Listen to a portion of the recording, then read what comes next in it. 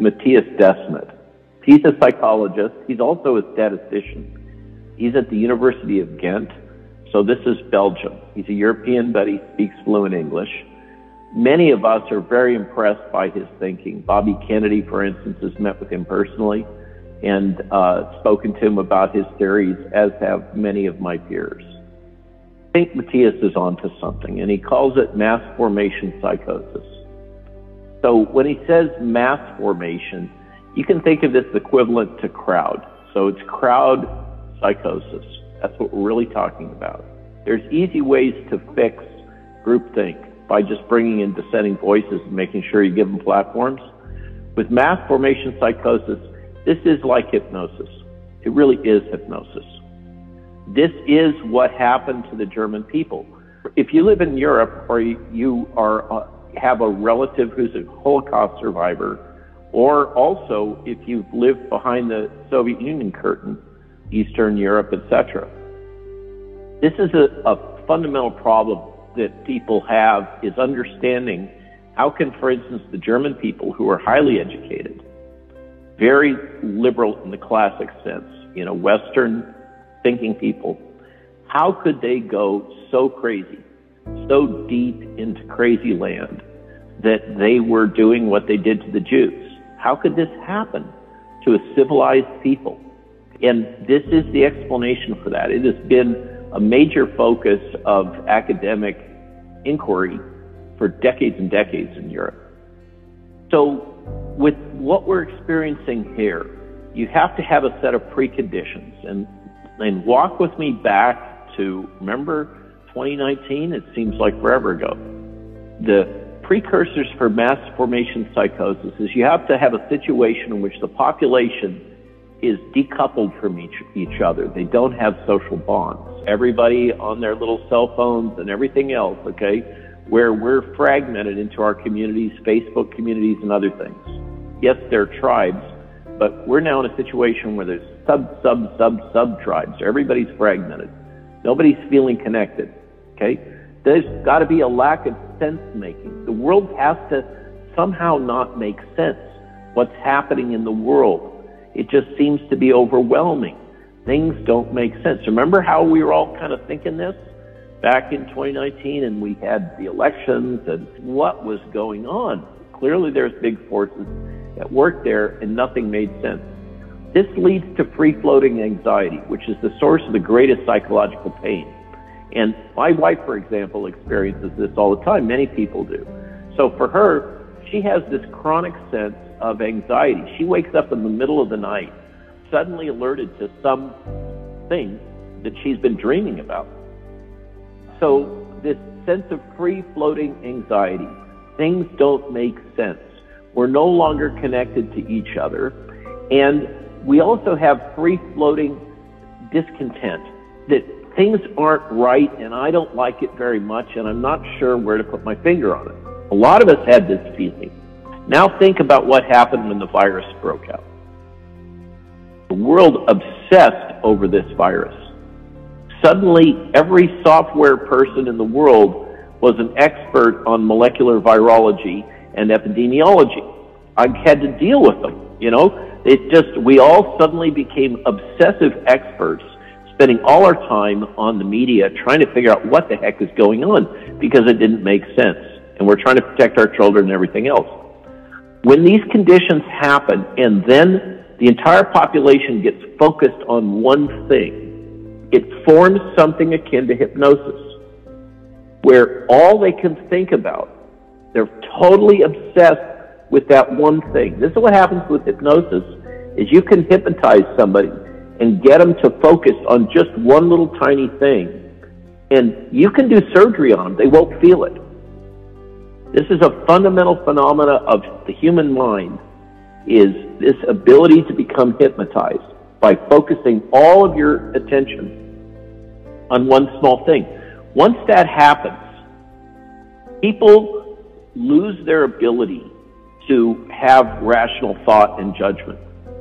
Even if you weren't obsessed, you had all this fear porn coming at us all the time, 24/7, through every channel. Now, was this intentional, or was it just selling clicks there's a lot of signs that there was an intentional component here. That we're sitting in a situation in which we have been actively managed psychologically by some entity that has financial benefit or power to gain from doing this. This gets to the point about global totalitarianism. But regarding mass formation psychosis, once this happens, there's two key things. Everybody gets focused. They have this fusion of their discontent, this focus on a thing, and then leaders step in that seize this moment. And when they're identified as leaders or they're promoted as leaders, and the crowd can see no evil, they can hear no evil, they can speak no evil. And those leaders can say anything. It does not have to be true, and the crowd will believe it. Furthermore, with this kind of process, mass formation psychosis, that we saw in 1930s Germany, and we've seen in other situations, outside dissenters, anybody who says something that is contrary to the narrative must be attacked. These situations must have a common enemy. This was well described in the 1984 book of George Orwell, where there was this constant threat of the Eurasian forces. They were nebulous.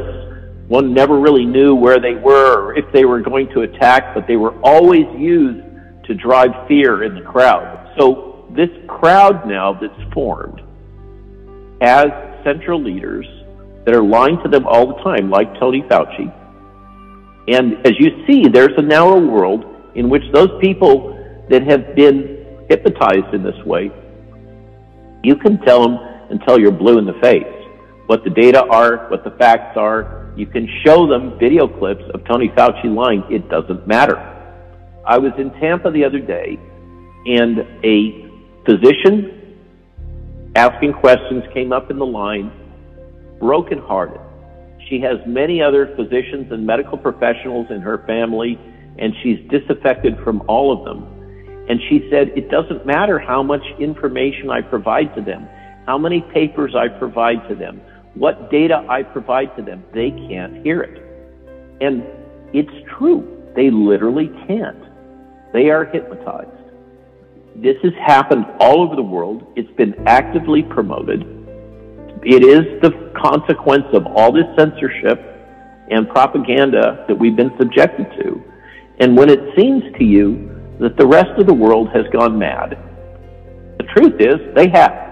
Okay? And the question is, what can we do about it? So I spoke to Matthias about this, about where does he see this going? And it's really a bit grim. He thinks that this mass psychosis has developed to a point where the global totalitarianism is unavoidable. It will sweep over us. We're seeing it in Austria. Number one, they're locking down during the holidays. And they say, you will be vaccinated. Now, that flies in the face of the data, which shows the vaccination won't stop the spread of the virus. It doesn't matter. They will impose the vaccines on you. They're talking about doing this in Germany. They're talking about all kinds of mandates in the United States, like you say, including for the children. Think that through, okay? So this is happening, and Matthias believes that it's now to a point that it is going to progress through the population, whether we like it or not. We have to continue to try to provide information, accurate information. There's a couple things we can do. We can substitute the fear of the virus, which is irrational, for a greater threat.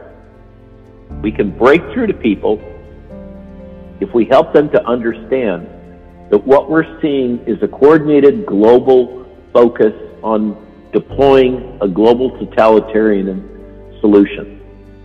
Totalitarianism is a bigger boogeyman than the virus is by far. Losing control to Bill Gates and the World Economic Forum and BlackRock and Vanguard is a bigger threat than SARS-CoV-2 is for you or your children, by far. Okay? And people can hear that. They can see it. Matthias has tested it. And you can break this fusion in their minds if you give them something that's even of greater concern, which is loss of their freedom. When you make it clear to people that they're on the threshold of losing their rights, they get activated. So this is one topic area that a lot of people get. And often the breakthrough thing is they're going to force my kids to take the jab. And suddenly people wake up with that one also. But the problem is all those underlying things haven't been fixed.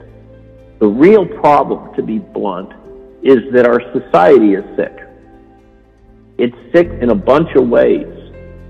And I think the only thing that can come out of this to get us away from that, to start to heal us, is this idea of think global, act local that is behind intentional communities. Meanwhile, while all this crazy is going on in the world, the rest of us that are able to see through for whatever reason, maybe because we got fired from our job, or we experienced mainstream media first person and realized how corrupt and twisted that world is, or maybe we experienced big science and all the corruption within big science in a very brutal first-person way. Things have caused some of us to be able to be a little more skeptical about what's going on in the world.